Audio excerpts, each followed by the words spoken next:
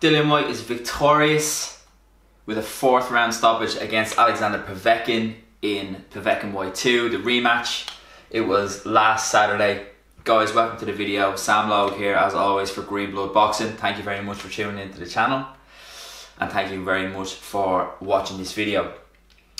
Before we go anywhere, please remember to like, share and subscribe. Comment on the video as well. It does all really help me out, especially subscribe to the channel. And please do follow us on Instagram, Boxing Green Blood, at Boxing Green Blood. So, let's get into it. Dillian Whyte wins by 4th round stoppage in, let's face it, like, just for me, pretty much a complete and utter domination. You know, really dominant performance. Almost kind of steamrolled through Povetkin, in my opinion. I know that's not an opinion that everyone shares, but I just thought he was in complete control, and he kind of bullied Povetkin for the most of this fight. For the most part, you know, really impressed from the first bell. He was calculated, he was smart, but he was looking to land heavy shots, and whenever he had a chance, he was really putting that pressure on and really putting Povetkin under pressure to do something. Now I think he set a really fast pace, Dillian. And you could really see the size difference in there as well. You know, you could really see, it almost looked like 2 different weight classes. Like Dillian was cuffing him, you know, cuffing shots, hitting him with the arms and with the inside of the glove at times and stuff. You know, just a little bit sloppy some of the work, but you could see the sheer power. You know, he was knocking Povetkin all over the place. He was losing his footing. He was just getting pushed all around the ring and he losing his balance, etc. It was really, you could just see that massive size and weight difference and strength difference. And as I say, I think it was actually quite a technical performance from Dillian as well. Really calculated. He was very careful not to let Povetkin have any easy opportunities. The only opportunities Povetkin really had, him, from what I could see, was when Dillian was close and was punching. Povetkin would punch with him, which is something that he does. But, you know, I thought Dillian did a good job of taking his head off the line, especially when he was throwing the overhand right, and kind of keeping himself fairly safe for the most part. He was good on his legs as well. Obviously good jab, as Dillian Whyte has. Yeah, really impressive. And of course, a really nice stoppage. It was a beautiful 1-2 that really started it off in the 4th round, and then a couple more shots and the big left hook to finish. It was a really top performance, and I think that cements Dillian's place back in that top 3 or 4. I would probably say number 3 after Fury and Joshua, just because of the wins on his record, the consistency of fighting top level opponents, and obviously for the most part winning. And even against Povetkin in the first fight was I think fair enough to say he was winning the fight. Obviously he had 2 knockdowns. He wasn't absolutely dominating, but he was winning the fight, and he looked like pretty much in control until he obviously got caught with just a really good punch. Obviously lost his focus a bit, allowed Povetkin to gain that territory and land that shot. So fair enough, great win by Povetkin in the first fight. But I think Dillian, you know, level wise, you know, ability wise and opponent wise, who he's faced, I think he's proven time and time again that he is that number 3 guy. And by beating Povetkin in the rematch, but not just beating him, like destroying him, like manhandling him from round 1, I think he really does cement this place again in at number 3. So I want to move on and talk a little bit more about Dillian, talk about where he goes from here. I think there's a few fights.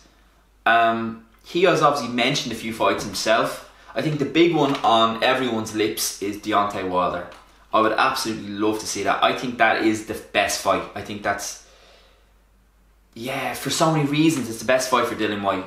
I think, first of all, it's very winnable. It's the biggest name outside of the champions. It's obviously very lucrative. You know, I just think it does a lot. You know, it has a big build up. It's a very good fight itself as well. Dillian's always in good fights. Wilder is often in good fights as well. So I think it kind of has so many aspects or so many elements to it that make it a really exciting event and really exciting fight itself.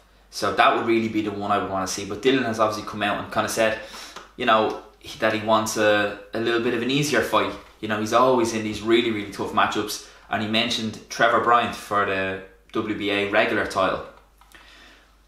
You know, I don't hate that fight. I actually like that fight for Dylan. I think he kind of deserves it in a way. He's had a lot of very hard fights. He's had a lot of top contender fights, former world champions, in Povetkin and Parker. Obviously, you know, he's had a lot of really hard fights back to back. You know, the 2 Chisora fights were very hard fights. You know, both of them, Chisora really showing up and putting on really above par performances against Dillian Whyte in both of those fights. So I think, you know, when the Rivas fight was a hard fight, and you know, he's had a couple here and there that weren't as hard. You know, Lucas Brown and perhaps the Marius Vach. Even that was a little bit, you know, he had to kind of labour to a decision there. I thought Vach actually boxed quite well in that fight. But, you know, for the most part, Dylan has had hard fights against good names and, you know, fairly top contenders. So I think he kind of deserves a slightly... You know, Trevor Bryant's a good fighter, but I think you'd have to argue, most people would agree, I think that Trevor Bryant is a bit of a step down from Povetkin, from Joe Parker. And debatably even from Chisora, the way Chisora's operating at the moment, Chisora's really boxing very well. You know, obviously put up a very good fight against Usyk. Has had a couple of good wins. Obviously performed very well against Dylan in both fights. And obviously has won some good fights, as I say, against Takam, Szpilka. You know, good like world level guys. Kind of, I suppose, in and around Trevor Bryant's level, you would have to probably say. But yeah, I think it's a good fight for Dylan. He deserves it. I don't know how many people. I wouldn't really count the WBA regular title as Dylan being champion. But you know, it's a belt, and I would think, I might be wrong here. I wonder if he'd be able to still keep his WBC interim title and the WBC Diamond title. Perhaps not. It does depend, because I know a lot of the other sanctioning bodies don't necessarily see the WBA regular title as a legitimate world title, so we may be able to hold the WBC Diamond title and interim title alongside the WBA regular title, or he may not. I'm really not too sure, but we'll see. But yeah, I think it's a good fight, even if he doesn't kind of hold on to the title, or even if he doesn't, because you'd imagine he would keep the WBC titles, right? Rather than relinquish them for the WBA regular title. But you know, it's hard to know. But I think it's a good fight. I don't know overly too much about Trevor Bryant, but I think it's a bit of a step down, and Dylan would go in as a big favourite. The other fight I would really like to see Dylan in is the Andy Ruiz fight. I think Andy Ruiz obviously has a fight coming up against Chris Arreola, which is on pay-per-view, which is its own kind of video for another day. Obviously, you know, I think anyone who knows a bit about boxing would be favouring Andy Ruiz massively in that fight. I think he wins that one very, very easily. And if he comes through that fairly unscathed, then why not match him up with Dillian Whyte? I think it's an absolutely excellent fight. Great clash of styles.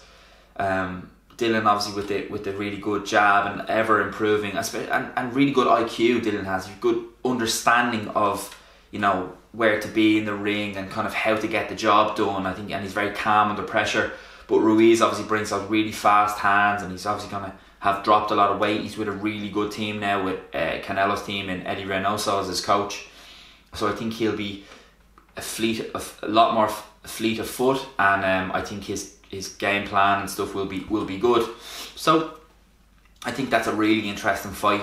I think they're probably debatably the next best, the three next best guys, especially on their day.